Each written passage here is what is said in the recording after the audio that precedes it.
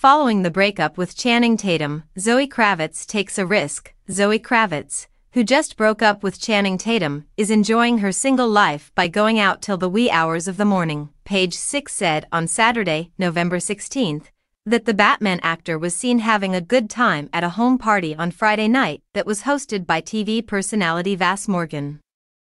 Actress Diana Agron and 35-year-old Kravitz were seen leaving the party in the back seat of a vehicle at approximately 2 in the morning. The actress was seen leaving early in the morning with companions in tow, perhaps trying to keep a low profile by wearing a dark cloak.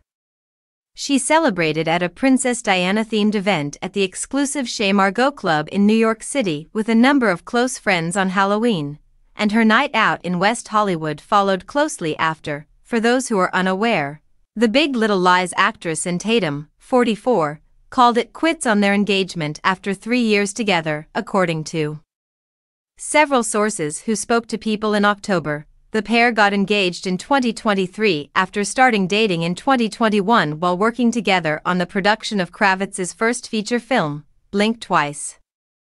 They did, however, discreetly break up in October without disclosing any information.